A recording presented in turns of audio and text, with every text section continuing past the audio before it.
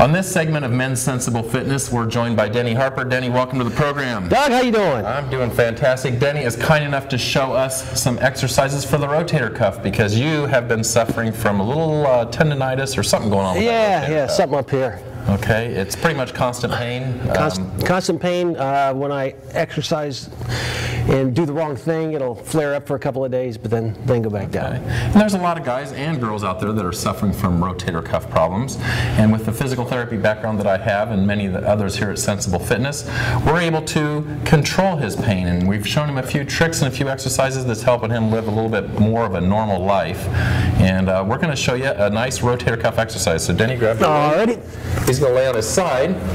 First thing you saw him do is take this pad and put it underneath his arm, and you can go ahead and start the exercise, Denny.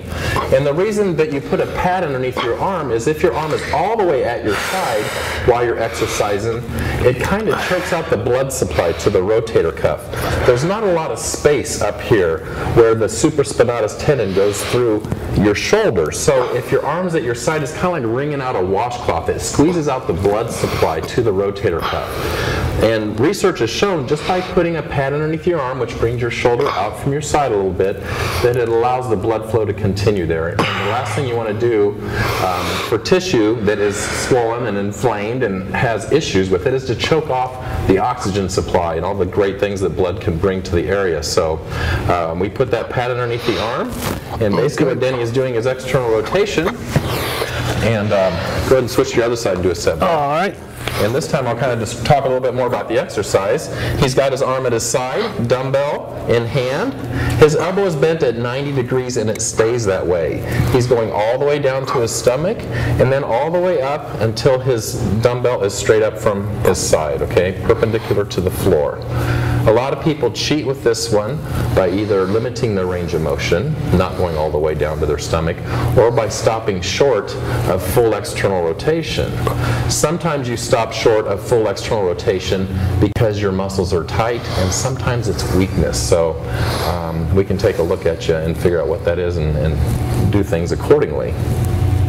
But if you're doing this exercise correctly, you will not use heavy weight.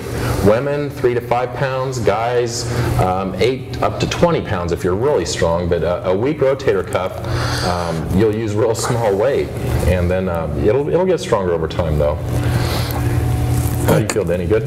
Feeling great. Feeling great. We usually do about 15 repetitions on this exercise, and that kind of gives us a combination of strength and endurance.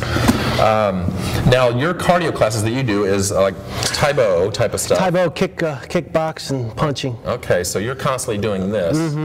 And I've altered my punches to go down instead of straight across, and that's corrected the problem.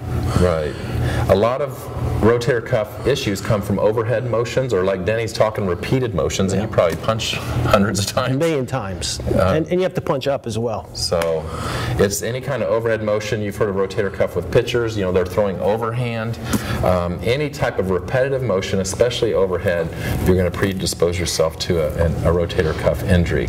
But it can be controlled, and you can avoid surgery with the right program. And here at Sensible Fitness, we've helped lots of people avoid surgery for rotator cuff, along with back, knees, other issues. So a lot of times it's just the muscles that are weak. Yes, sir. It's just the muscles that are weak, doesn't allow the shoulder to function properly, therefore other muscles are working when they shouldn't be, and then they get irritated, inflamed, and eventually tear. Yeah. You agree with all that? Absolutely. I'm glad I had you on the show, Denny. You're the man. I thought you were going to challenge me here on public TV. All right. Denny, I appreciate you being on the show. Denny has lost 33 pounds in 10 weeks. He is doing fantastic. And I wanted to give him that little plug there because he's done a great job. Thank you. All right. We appreciate you being on the show. Let's get on with the program. All right.